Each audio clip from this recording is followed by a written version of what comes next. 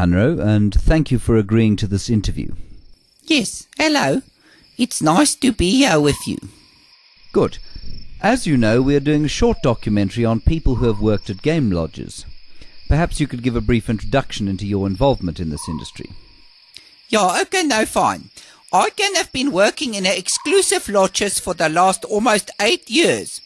I do hospitality for only the exclusive kind of guests. I'm very professional. I can be an expert at wine, service, and can manage the staffs very well. I'm very good with discipline of the staffs, like old school kind of disciplines. Right, I see.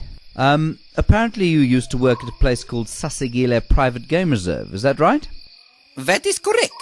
I was the manager of the most exclusive camp there. It was called the Rhino Camp.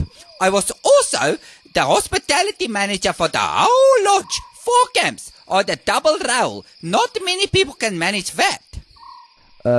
Quite. Apparently there's a book about to be published.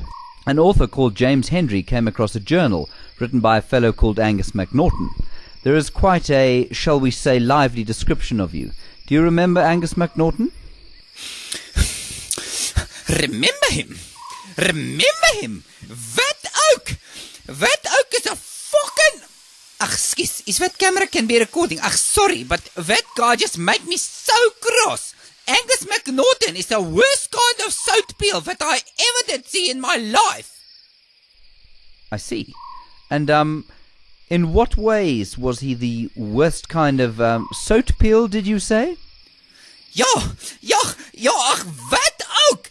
He's just a common ranger, little oak, what walks like he's big or something, with his punchy British way of speaking. Never knew that his place was behind the scenes. Thinks because he can like to drive a bucky in the bush and carry a gun that he's something special. So you didn't get on with him very well then? Get on with him! That oak should have been fired! I tell you, fired! He was a fucking... Excuse my fear. He just made my blood to boil, even to think of that guy. I tell you, fired! That oak has nearly got himself and other people killed. He's what you call a what is it? A liability? Yeah, he's a liability.